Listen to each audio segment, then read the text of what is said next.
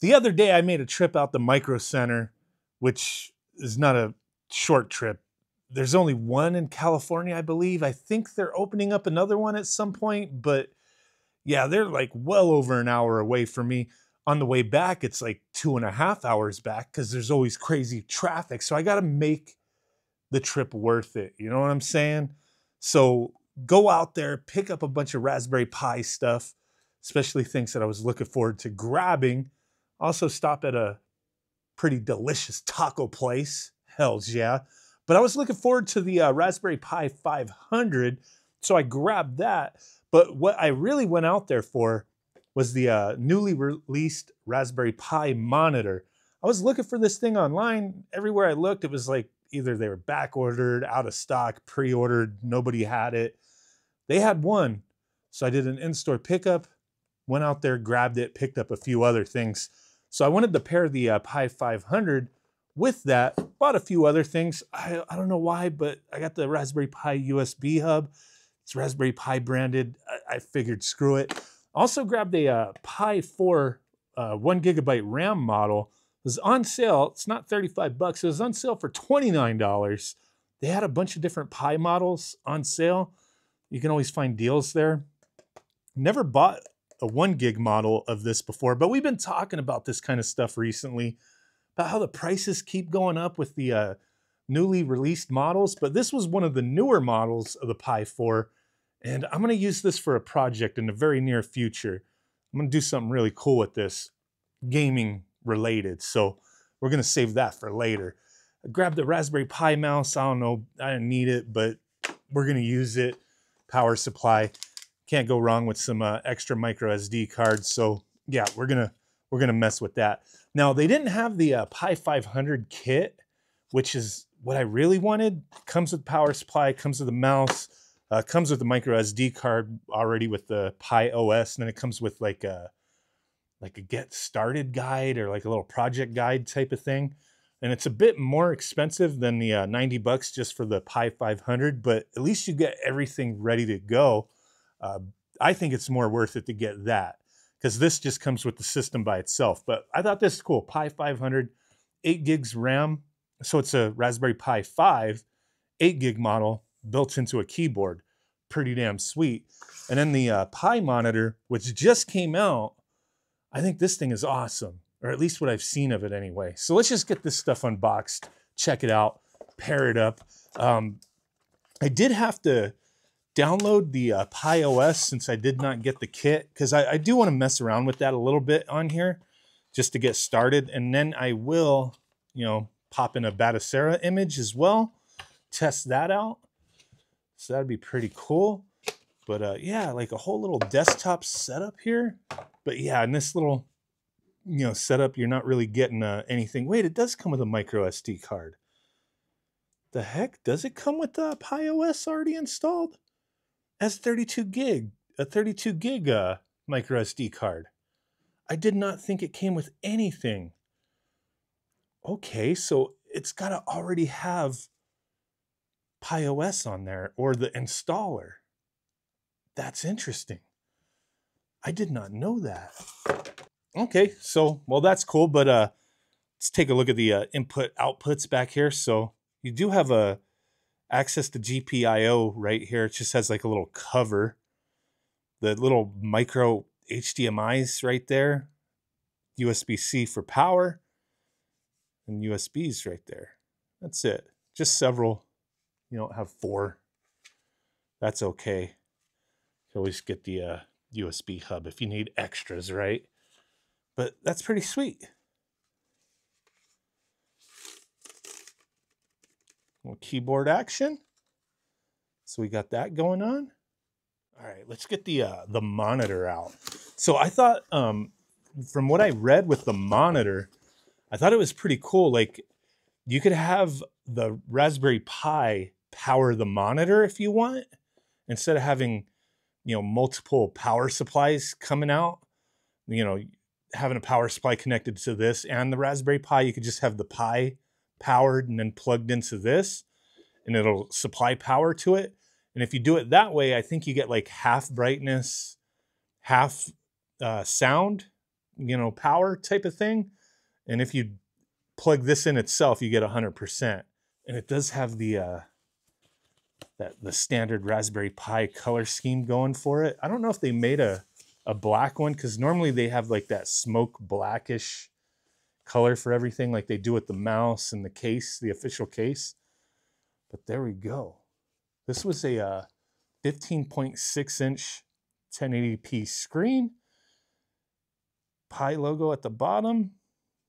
Speakers on the side. Volume. Brightness. Got a little VESA mount action going on. Another Pi logo on the back. And then a little stand. Full-size HDMI. Power. And headphone jack right there. The Raspberry Pi monitor. I thought this was pretty slick. Yeah, they've always had like little touchscreen monitors and whatnot, but this, I believe, is the first time they've done something like this. Get the power supply going. Let's get the mouse out. I think this same mouse that they've been selling, probably the same one that came with the Pi 400 kit. Let's take a quick look at the hub. I'm not going to need it right now, but may as well take a look at it.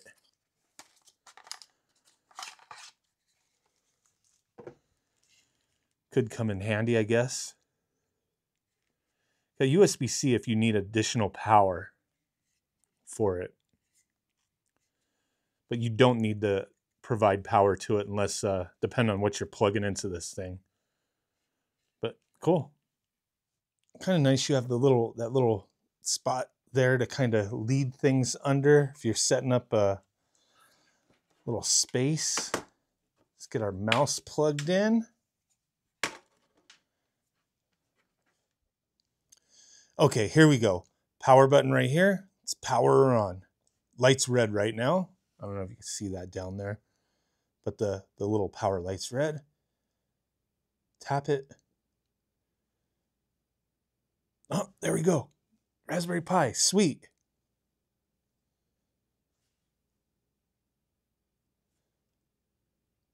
Is that saying that we don't have additional power plugged in? Is that what that was? Is that what that meant?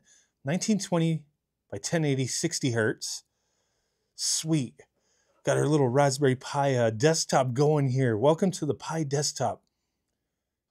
I think our buttons are on this side, yeah, for brightness and oh, we can go a little brighter. Oh, we go 60% brightness since we're being powered.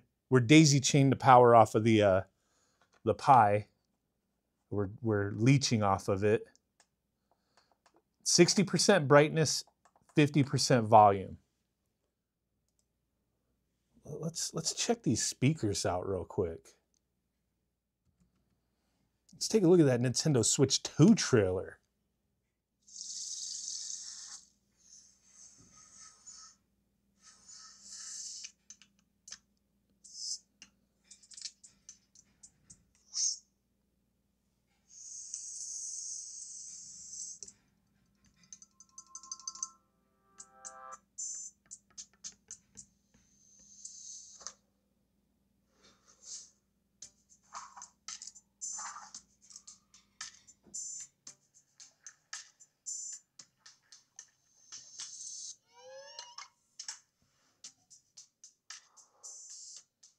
Okay, I mean at like half a volume, it's okay. But let's pause this. We gotta hear full volume. And kind of the brightness is all right, but let's get some extra power going to this monitor. Oh yeah, volume all the way up. Let's go to max. Brightness. Let's boost that up too. Max. All right. Hopefully we don't blow these speakers out.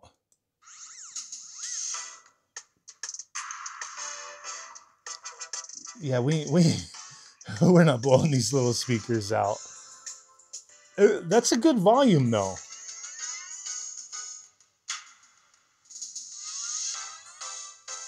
they're little 1.2 watt speakers.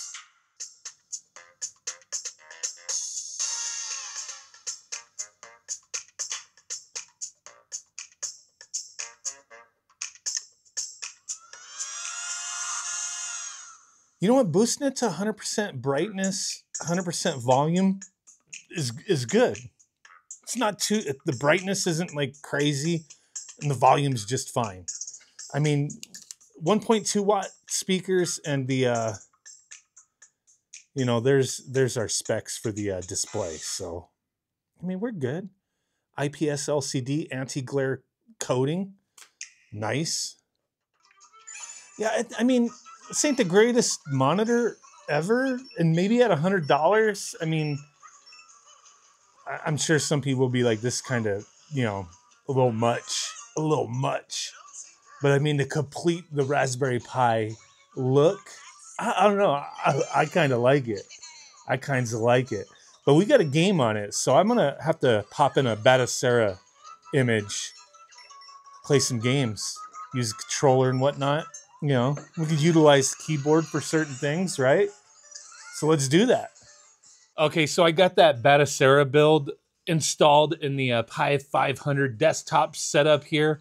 I've been having so much fun with this. This is actually a couple days later from the previous footage. I actually wound up finding a desktop kit. And I noticed actually the mouse that it comes with is not the raspberry colored one. It's like an all white one, but essentially it's the same thing. But yeah, as you can see, like this is the $90 box with just the keyboard. This is the full kit that's like $30 more, and it comes with everything that you need. So in my opinion, this is probably more worthwhile to get if you really want something like this, because of the mouse, Pi 500, the power supply, HDMI cable, the guide, and the 32 gigabyte micro SD card. But enough of that. I wanna check this out. What I've been messing with on this, and as you see, I don't even have this plugged into my power, you know, plugs over here.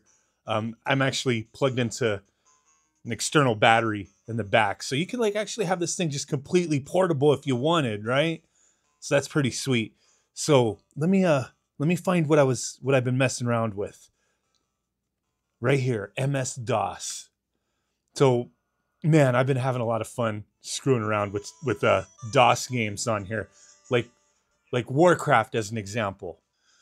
So this game completely played with the keyboard and mouse, but we could play tons of other games, even like GameCube games with this thing. So you can hook up a controller, wired, Bluetooth, a wireless controller with a dongle like this one. Plenty of options, but Warcraft here, pretty awesome. Like this whole setup's just perfect for games like this. So single player, we'll go Orc campaign. Screw it. Let me go to the menu. There's a couple little options I wanna put down. Yeah, key and mouse scroll to the slowest. We're good there. Okay. Sweet. Move those guys over there. Train some little peons. Get those guys to, like, this is freaking awesome, dude. Like, I don't know. I just get excited over stuff like this. Yeah, I know. I could play these games on my Windows PC. But just having like a little setup like this, it's magical to me. Leave me the hell alone, all right? Where's my peon at? I need him to mine. And I'll show you like playing something else through this. Like we could play GameCube. I probably should overclock it though. We want him to harvest. Go over there. Not enough food.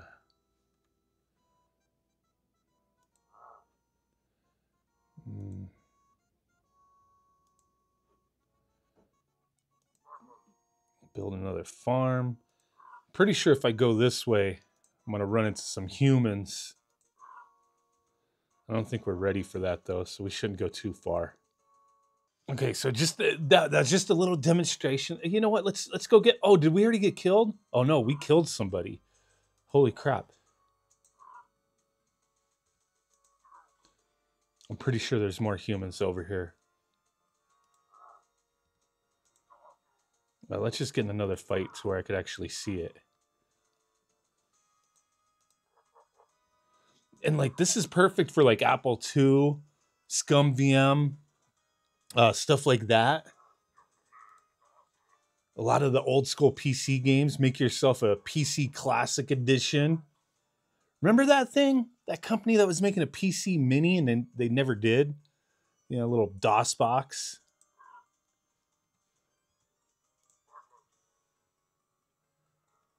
Come on, we're like going all the way clear across the map and there ain't nobody. Oh, there we go. Kill him. Oh. We need reinforcements, yo. Oh, that's right. You hold control. You hold control to multi-select units. I forgot. It's been a while, man. Where is he? Get your ass over here.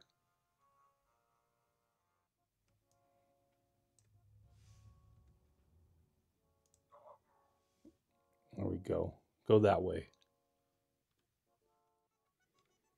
Where the hell those humans come from?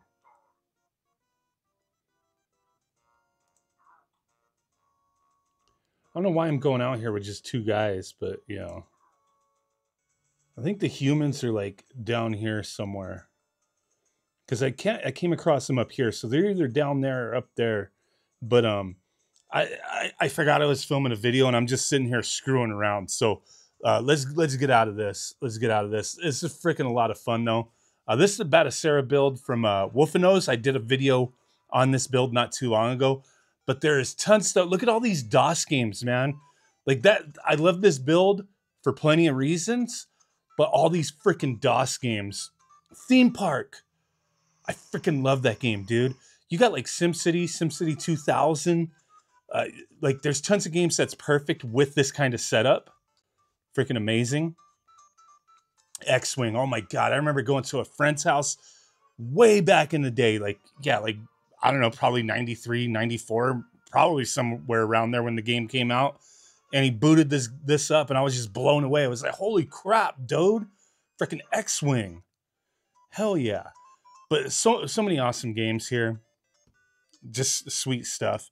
But yeah, you could play like Apple II, Scum VM, all that kind of stuff. There's MSX games that could use the keyboard.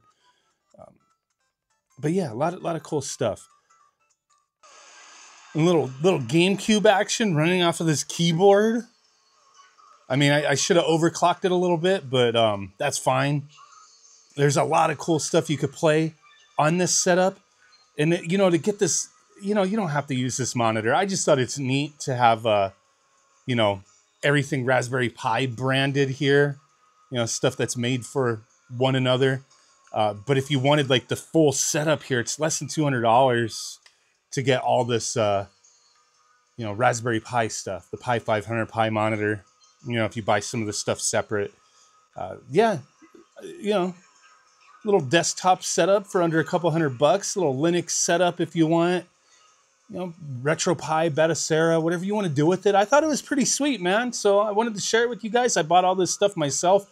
You guys have been following me for a long time. You know my channel started out with Raspberry Pi content, and I've kind of, you know, flown away from that a bit. But it's almost like I have nostalgia for it in a way. It just, I don't know. It still fascinates me, and it excites me. And I still have fun with the Raspberry Pi. So whenever I have a chance to, you know, share my love for it and have some fun with the Raspberry Pi, I'm going to do content on it. And I still have stuff planned. So keep an eye for that. Appreciate you guys. Let me know what you think. Thanks for watching. Bye.